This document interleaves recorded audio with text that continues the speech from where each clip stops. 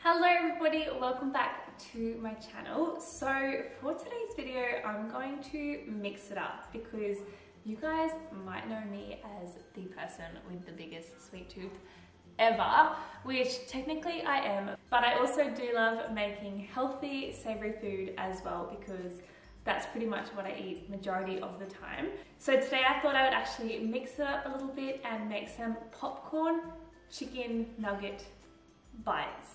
So this recipe is actually inspired from my Goodness Me box, which I received in the mail this month. So this is the June Goodness Me box. And can we just appreciate how pretty this packaging is? Like, come on, seriously. They've literally just changed the packaging and this is what it is now. So I'm just obsessed with Goodness Me box. And pretty much what it is, it's a subscription box. Every single month they send you new, trendy, delicious health food products for you to try before you go and buy the full-size item. So in my box this month was these crispy rice clouds, and honestly these have been my favorites for probably a few months now. I discovered them in Woolworths and they have a salt and vinegar flavor which is insanely delicious. So this one is actually a Sriracha Sass flavor. And what I'm going to do is use this as the crumbing for my chicken nugget bites, which I'm so excited about. And if you did want to get yourself a Goodness Me box, even just like a 1-month subscription or a 3-month subscription, you can use my code, which is just Brittany, and it will give you 10% off your entire order. You're welcome. So without further ado, let's get straight into the chicken nuggies. If I'm being honest, I actually haven't had chicken nuggets in years, but I'm really excited for this recipe. So let's do it. So I'm going to start by making the batter. So I've just got 1 egg, which I'm going to crack into a bowl. And then we're just going to whisk that up.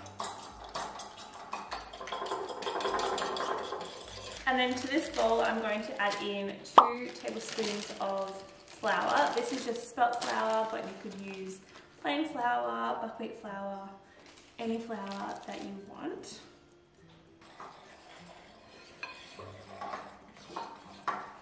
Okay, and before I keep mixing, I'll then add in a tablespoon of almond milk as well.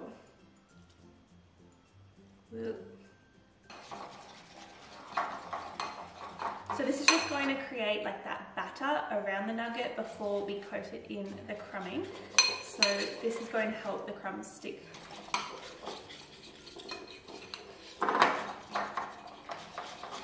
Perfect. So then in my second bowl, I'm going to make up the crumbing mixture. So I'm going to add in the packet of the crispy rice clouds, and some almond meal, some sesame seeds, and some herbs and spices, and all that good stuff. Okay, so literally, these are the tastiest things ever. They're very crispy. And delicious, might I add. So I want this to be a crumbing consistency, so I'm just going to hold the bag closed and just use my hand to crush them into crumbs.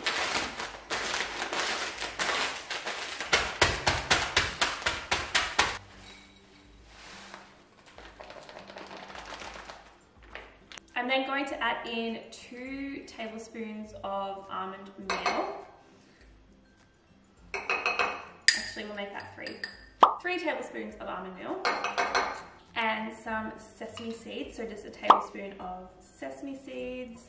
And because the chips are salted, I'm not going to add much salt. I'm just going to add some pepper.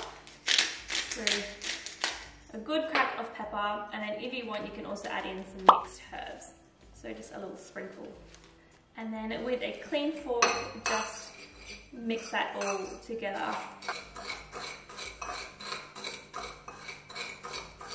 When it comes to the chicken, I have 4 chicken tenderloins, which was around 260 grams. But you could also use cauliflower florets if you wanted to, and just make those into little bite-sized pieces. They would work perfectly fine as well. And if you guys have seen that trend going around on TikTok with the buffalo cauliflower wings, you could literally do the same, but with this mixture, and it would be delicious. So I'm going to use chicken for this recipe, but remember, you can use any sort of base as you want. So the process is extremely easy. All we're going to do is just get our piece of chicken, which I have chopped into a little nugget size.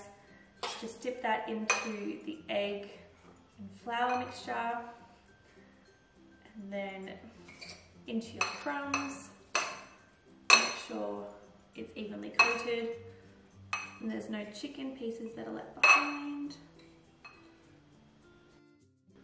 Okay, so now our chicken is all coated, and honestly this looks like it's going to be delicious, and I feel like it's just going to be one of those dishes that is just so easy to just keep eating and eating and eating. But that's totally fine because this is a guilt-free chicken nugget recipe. And I also should mention that these are 100% gluten-free, they are vegan, and they are MSG free, and the ingredients are actually really clean as well. So they are a really healthy little snack if you're just wanting these with some dip or something, which are really good with hummus, might I add. Or if you're wanting to create these little crunchy chicken nuggies. So obviously what I have to do now is cook them, and I'm going to do that in my air fryer. I'm aware that not everybody has an air fryer, but I feel like a lot of people do at the moment. But if you don't have an air fryer, you can either bake them in the oven or fry them in a little bit of coconut oil, avocado oil, or grapeseed oil. So I better go get my air fryer. And if you have no idea what an air fryer is, it's pretty much this big thing that's bigger than me. And it's a fryer that doesn't use any oils, so it's a lot better for you, and it also makes some pretty delicious things. So I really recommend them if you've been considering getting one. This is just from Kmart. It does the job perfectly fine. I don't use it all the time because I still love using my oven, but for quick little jobs, this thing is perfect. So I just want to place them into the air fryer. Make sure that they're not overlapping as well. Even if you're cooking them on the stove or in the oven, you want to make sure that they're nicely separated just so that they all can cook evenly and that all the sides can get nice and crispy and crunchy and delicious. I'm just going to put it on 200 degrees, 15 minutes. It's been 13 minutes exactly, and the house is starting to smell really good. And I just wanted to kind of check them out, see how good they were. And guys, just wait for this. Look how golden and crispy and delicious these look. Like, are you kidding me? How good does this look? So they're perfectly cooked on the inside. They are very hot, so I'm just gonna leave them in here just to cool down before I taste them and burn my mouth like I usually would. I'm just gonna leave this aside now to cool whilst we make a delicious tahini dipping ranch sauce. One of my favorites. So with this tahini ranch dipping sauce, let me tell you, you're gonna wanna make it because it's just super delicious. You can also make it for salad dressings and you won't regret it. It is that good. And all you're gonna need is some hulled tahini, some Dijon mustard, some almond or coconut milk, some lemon juice, and some salt and pepper. So I'm just going to start by adding in 1 tablespoon's worth of tahini. I'm then going to add in about a teaspoon of Dijon mustard. I'm then just going to cut a small lemon in half and just use a little bit of the juice to start with.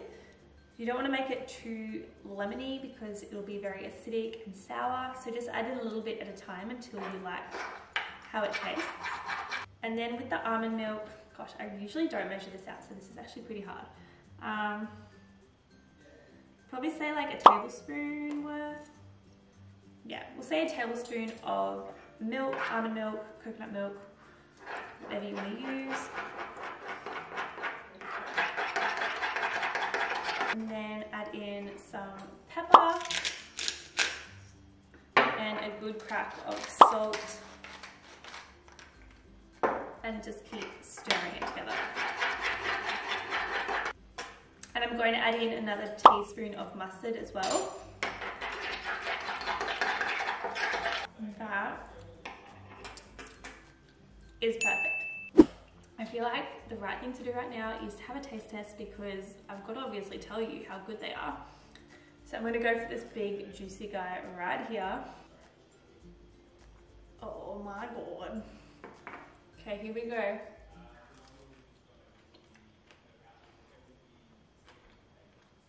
Oh my god.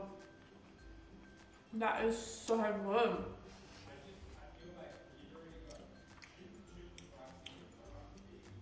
It tastes like it should be really naughty, like KFC chicken or something.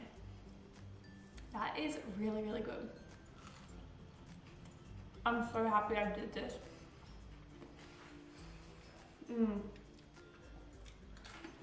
I hate to say this, but I think I'm actually a genius. That was delicious, and I am excited to keep eating these after I turn the camera off.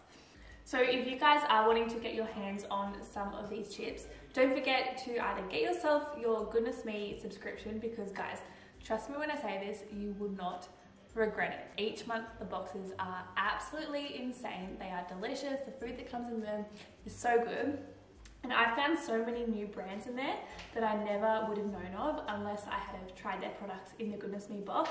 And they are now some of my new favorite brands and products. So don't forget to use my discount code, which is just Brittany, and you'll get 10% off your entire order. But I also should say that if you are wanting to make this recipe and you haven't got a Goodness Me box subscription, you can pick these up from Woolworths in the health food section, or at your local health food store, or even online. I'm sure they have them on their website, or even through the Goodness Me website as well. So that is it for today's video. If you guys do recreate this recipe, please don't forget to let me know what you think of it, because honestly, I love seeing you guys recreate my recipes, and I know that this is going to be a favorite. So don't forget to tag me on Instagram. My handle is brittany.chandler, and I will just put it on the screen here. And if you guys did like this video, don't forget to give it a thumbs up, and also don't forget to subscribe to my channel so you don't miss my next video. And I'll see you guys in my next video. Bye! And in the meantime, I'll keep eating the chicken. So good.